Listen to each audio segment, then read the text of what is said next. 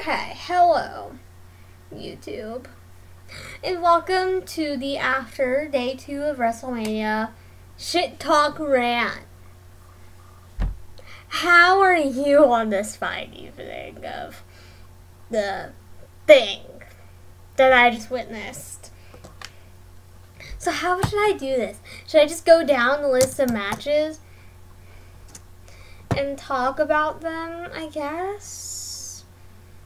And keep in mind that literally I predicted most of this fucking card, and I have not watched this damn product in months. I didn't even know what was happening, but I still predicted most of the damn card. That is fucking sad. Okay, anyways. Hello there, I'm Melissa. Welcome to this rant that I'm about to have with you. Here we go. So, I really don't know how to start this. Should I just go down the list of matches from top to bottom, I guess, potentially? Sure. Guess that's how we're gonna do this. Okay. So, Brock versus Drew for the WWE Championship. I predicted that Drew was going to win, and he did in 5 minutes after, I think, a few claymores. Yeah. It was just some claymores and whatnot, and it was like 5 minutes. Stupid. I knew that it wasn't going to be very long, though, because no Lesnar match is that long. So there's that. Goldberg versus Strowman for the Universal title. I said Strowman was going to win, and Strowman did win. So there's that, too. I don't even really remember much about this match. Other than it was... I think that was another really quick match. I think. I believe it was fairly quick. Stupid. Probably. Too. Edge versus Randy Orton in the last man standing match. Okay. I knew Edge was gonna win. I called it. But here's the thing. I didn't hate this match entirely. My biggest issue, I think, with this match is what they were trying to have these two guys do.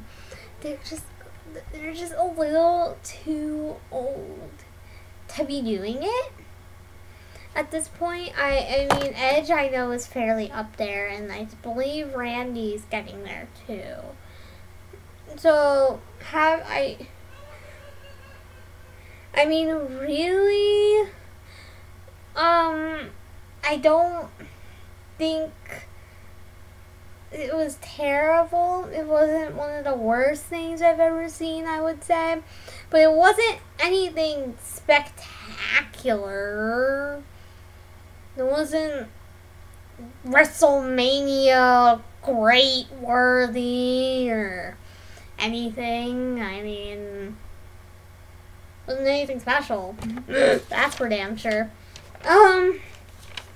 Oh, here's the fun one. John Cena versus The Fiend Bray Wyatt in the Firefly Funhouse match. Well, was it even a match? Is the real question. Because what the hell was that? I just want to know. I really just want to know what that was. Because that was the stupidest shit I've ever seen in my life. Like, Bray Wyatt trying to read John Cena's mind or some shit, or get into the mind of John Cena. What the hell kind of shit? Huh? fucking match. Don't call it a match. Don't. That's not fucking wrestling. This isn't wrestling anymore. Okay. And literally, I don't even know who won this match. I can't even say if I predicted the fucking winner. Because I don't know. That's how bad and stupid that shit was. Just so you damn know.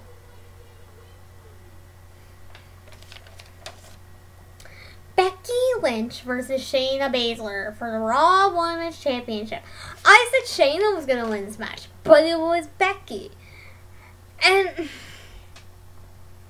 okay, listen. I don't like Shayna Baszler. I don't. I hate her with a burning fucking passion. And I'm starting to, I mean, I don't think Becky's terrible. That match was highly mediocre at best.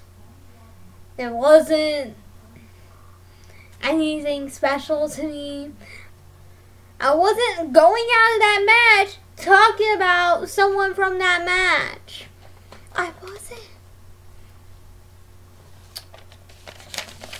So, Rhea Ripley versus Charlotte Flair for the NXT Women's Championship. I completely thought Rhea had it in the bag. Okay? Because I was like, oh, Rhea's the one that's on NXT. That makes fucking sense. It's logical. But no! They had Charlotte win, which Charlotte is definitely the better fucking wrestler. Okay. The Undertaker versus AJ Styles in a Boneyard match. This was stupid. Pointless. Didn't need to fucking happen. At all. Kevin Owens versus Seth Rollins. Okay. I have so many things that I could say about this match. I mean, the noises, just the match itself was fucking bad. It was bad. There was so many things wrong with this match. I don't want to even go on a whole fucking thing about it. I really fucking don't. Because it could take fucking years. So that's all I'm gonna say. Bayley versus Lacey Evans versus Tamina versus Naomi versus Sasha Banks for the SmackDown Women's Championship in an elimination match. Okay, I said Sasha was gonna win this, but I knew it was gonna be either Sasha or Bayley. I fucking said it, and it was fucking Bayley. But you know what I thought was fucking stupid? That Sasha didn't win, because it made fucking sense. It literally made more sense than having Bayley win. I completely thought Bayley was fucking gonna lose that shit and then have a match and it'd be done with, and Sasha could have a good ass reign. Finally, after all these damn years, Sasha gets something cool. It would have been great, but no! They made it stupid! And fucking predictable as shit. Okay. Sami Zayn versus Daniel Bryan for the Intercontinental title. Was this match bad? I don't... See, the thing is the first night's matches, I don't fully remember. That's how fucking bad that night was. I don't even remember most of it.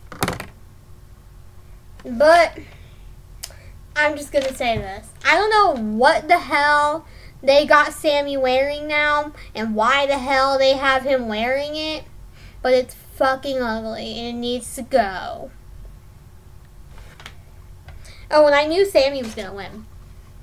So there's that. And I haven't even fucking watched the product in months. So I should tell you how shitty this is. Morrison John Morrison versus Kofi Kingston versus Jimmy Uso for the SmackDown Tag Team Championship in the ladder match. I didn't even pay fucking attention to this match because I don't give a shit. So I should tell you.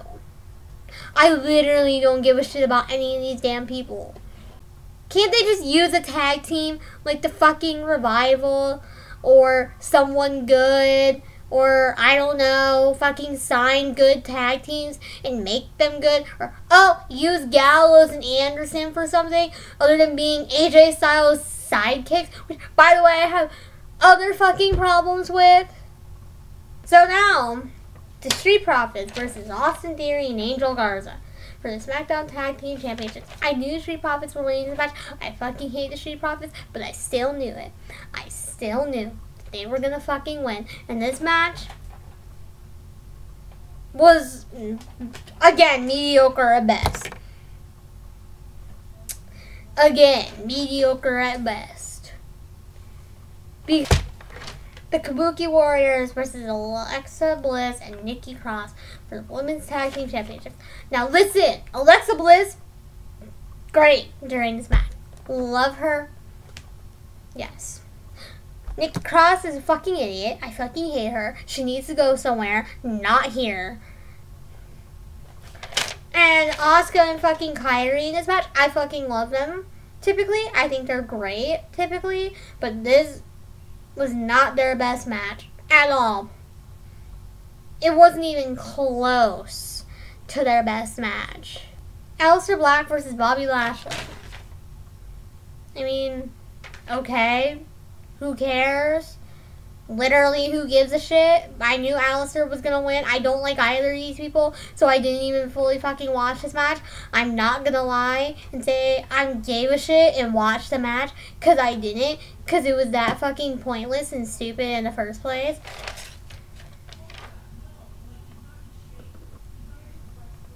Elias versus Baron Corbin. I said Elias was gonna win. I said it. I called it. WWE are that fucking predictable still. And you know what? It's stupid. So, okay.